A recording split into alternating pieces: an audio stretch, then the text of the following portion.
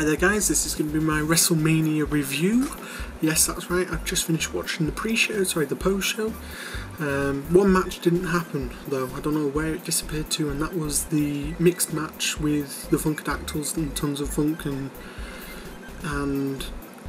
Team Road Scholars. So that was quite weird how that match didn't happen, or at least I don't think it happened, I didn't see it. It's 4 in the morning where I am, so I'm keeping my voice down a little bit because So we started with the pre-show, and this was The Miz versus Wade Barrett. An awesome start to the night. I actually did quite well with my predictions. I thought I got I got 6 out of 9 right, so not bad, not bad. Could be worse. But anyway. So this match went to and fro a little bit, but ultimately WWE needed to start the night big, and with the title change they did it very well, I thought. It was definitely a very good match.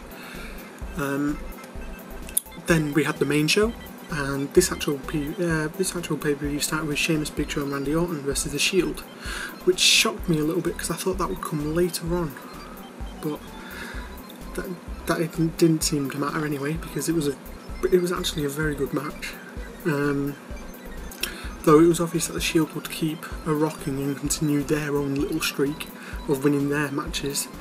After the loss for the All Stars, the Big Show would KO Orton and Sheamus and walked out of the ring, leaving his teammates in the middle of the ring after the match, knocked out. It was a good show opener, good match, there was nothing really wrong. And then came the disappointment of the night for me. It was really shocking. It was the Ryback versus Mark Henry match, and this match was actually my one that I was looking forward to. I was really looking forward to this match. I was really wanting this match to be good, and sadly it wasn't. And it actually disgusted me, to be perfectly honest.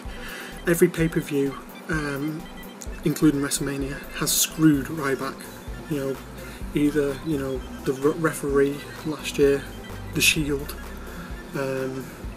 Every pay-per-view has just kind of screwed Ryback, and this was no different. I was really hoping that Ryback would get a win at WrestleMania at the pay-per-view. Sadly, he didn't. Mark Henry won, and I really want Ryback to start getting wins because his momentum keeps getting stopped. He does well in Raws, he does well in SmackDown, he does well in main events, but this pay-per-view thing, he just cannot seem to get a win at a pay-per-view. So here's hoping for Extreme Rules. But Mark Henry won and climbed out the ring. And then he thought again and went back into the ring to give Ryback a World's Strongest Slam to put him into the Hall of Pain. Ryback jumped up on his feet and delivered a shell shock onto Mark Henry, and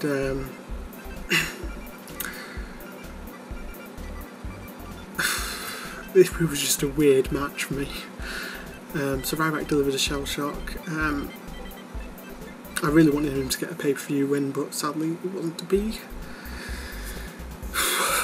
Then we had Big E and Dolph versus Team Hell No. I predicted a Big E and Dolph win, and I'm happy I was wrong on this one.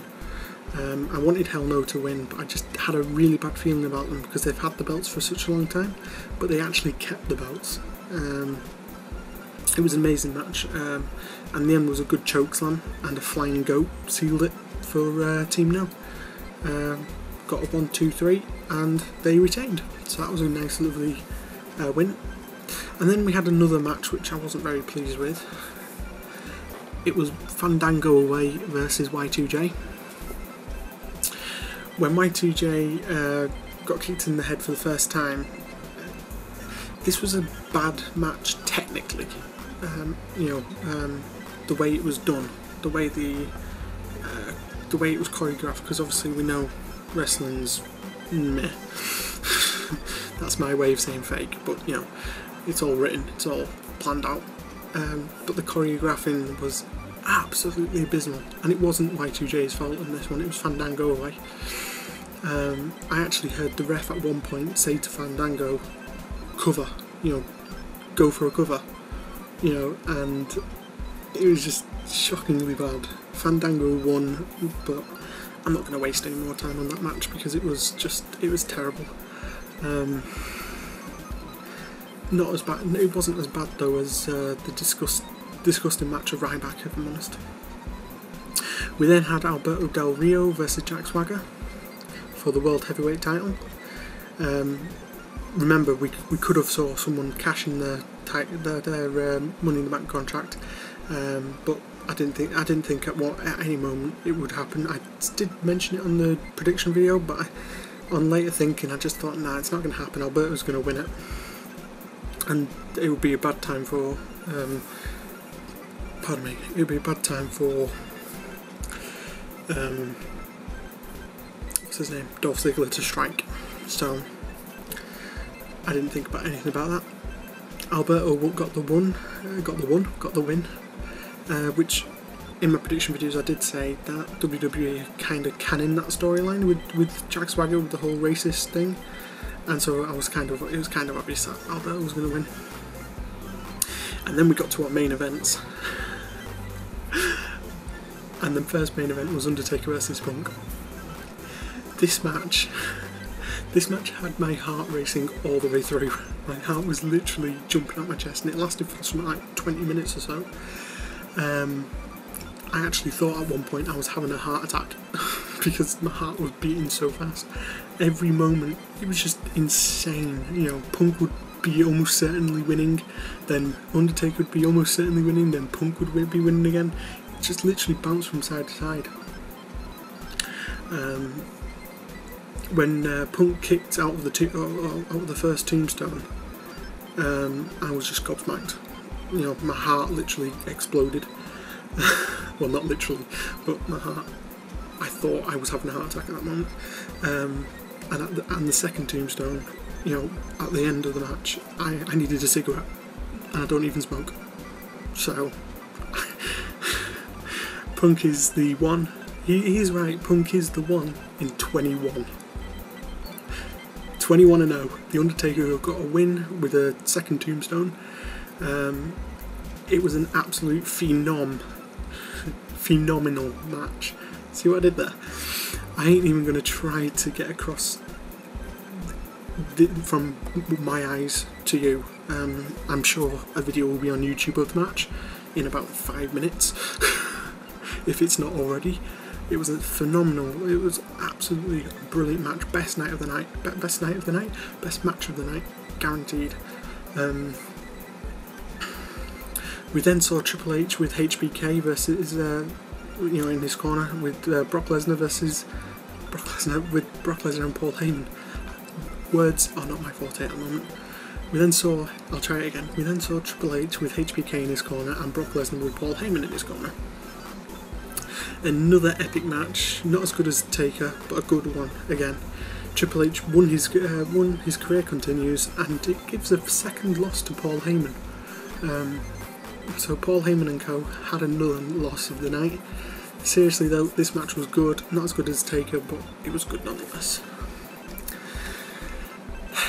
And lastly we had The Rock versus Cena. Now, Cena won, and this match was by far not even close to Taker or Triple H's match, but Cena won. There's two reasons, well, I say actually 3 reasons that Cena won, and I knew Cena would win. Rock won it last year, so it kind of balances it out now with 1 apiece, so that means The Rock's probably going to come back next year, so get ready for that, guys. Number 2 is The Rock is a part-timer, and so can't keep the belt past Mania. There was just no doubt that Cena would win in that respect. And 3, I don't know if anyone else spotted this, but when Rock gave the title to the ref at the beginning of the match, he had a look like he wondered if he will ever get to hold it again somewhere down the road. Like he knew he would be losing it, and obviously he did. But he knew that, nah, he's not going to get to have that back at the end of the match. and so I pretty much knew at that point, you know, yeah, Cena's going to get it here. But it was a good match. The best matches, I would say, were, in my personal opinion, were Undertaker versus Punk, followed by Triple H versus Brock Lesnar. And then the third one, I would say, was actually the pre-show with The Miz and Wade Barrett.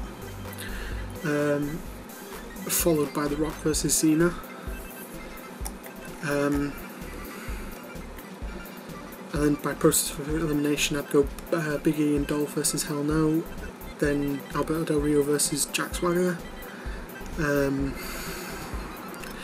Sheamus and that match. And then I'd probably have to go with Mark Henry versus Ryback, leaving Fandango and Y2J last. It was a terrible match, that. It was the worst one. And so we had... So just to recap, the worst match was Fandango versus Y2J. The best match was Punk versus The Undertaker, 21-0. And on that note, I'll see you next time.